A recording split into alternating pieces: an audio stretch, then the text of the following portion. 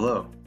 In today's quick tip video, we will be following the process to configure our Mitsubishi Electric J4-TM servo amplifiers with RSLogix and your Rockwell Automation PLC. Before we start, I recommend downloading a copy of our quick start guide on how to use Mitsubishi AOIs with the J4-TM Ethernet IP on the RSLogix programming platform. This document contains a detailed instruction that expands on the process covered in this video and also includes a couple of sample programs that I'll reference later. I've included a link to download this guide in the description of this video. Connect the programming PC, Rockwell PLC, and Mitsubishi Servo amplifier via your Ethernet network. Configure all devices to have the proper IP address and subnet masks, and check your version of RSLogix5000 and Mitsubishi MR Configurator 2. Set an IP address for your J4-TM servo amplifier using the Anybus IP config tool. Finally, install the EDS file before creating a new project. You can find the EDS file on our website. I've also added this link to the description of this video. Let's begin.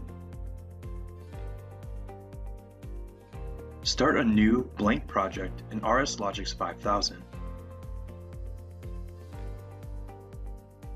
Click the RCM Run button and select Go Offline. Now we are ready to import the sample program for our Quick Start guide. Right-click on Main Task under the Tasks drop-down and select Import Program. Select the sample program titled Main Program QSG. Importing the program automatically uploads the add-on instructions and user-defined data types needed to run the add-on instructions that are within the program and control our servos.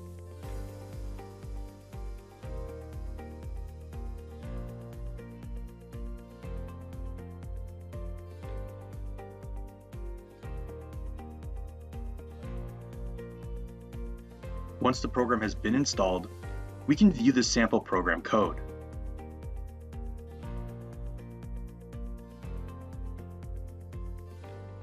Click Main Program under the Main Task drop-down and select Main Routine. Here we can see that the first MCON add-on instruction is not fully assembled because we still need to add the Mitsubishi Servo as an Ethernet device. Go to Ethernet in the menu, right-click, and select New Module.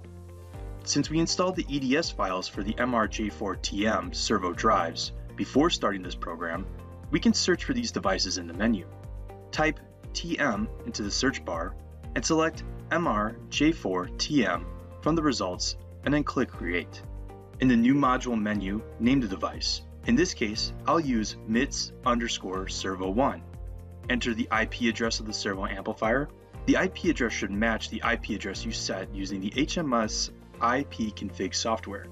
In this case, I'll use 192.168.3.150. Check to make sure that the revision of your amplifier in the module definition menu matches the revision that is shown in the IP config software. In this case, the menu shows 1, but the actual revision is 2. Click the Change button and change the revision to match. Or alternatively, you can disable keying in the electronic keying dropdown to bypass the revision. Click OK, Yes, OK, and close. Now the program is complete and can be downloaded. Click the Offline button and select Download. Click Download again to begin the process.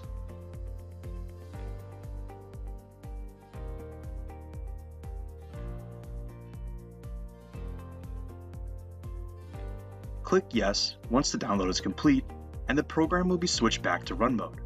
We can now see that we are running and there are no errors.